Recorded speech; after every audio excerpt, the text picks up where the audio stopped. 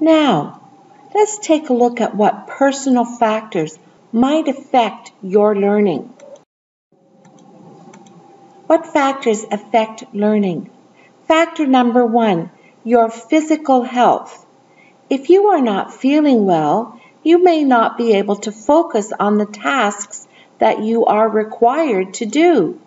Since you cannot focus, the results will not be the best they can be. Practice good physical health.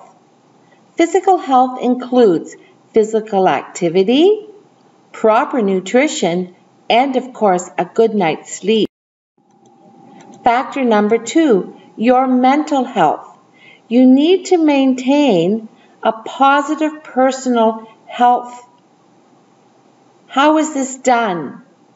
Support networks, a balanced diet, employment activities, maintain positive emotions, take relaxation activities, recreational activities, plenty of exercise, proper sleep, positive relationships, and personal spiritual development.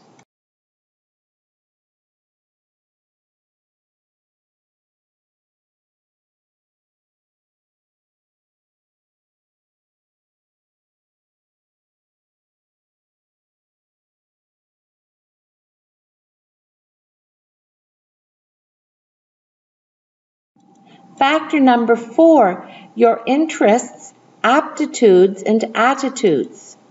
Learners who are interested in what they are learning are more interested in learning and therefore do better.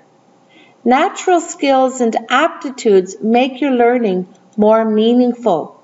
Remember, your abilities are what make you completely, wonderfully unique. Factor number 5, your level of aspiration. Setting your goals for what you want to become makes learning more real for you. What is your dream? Factor number 6, achievement motivation. How motivated you are to achieve the goals you have set goes a long way to reaching these goals. Which step have you reached today? Factor number 7, your readiness to learn. Are you ready to learn? Remember, no power on earth can help a learner if he or she is not ready to learn. If you are ready to learn, you will find ways to support your learning, and we will help. Remember, career development cycle, abilities, skills, interests, personal style, family, values, and goals all affect your learning. The dream job, what we all aspire to, the stuff you love to do, the stuff someone will pay you to do, and the stuff you are good at.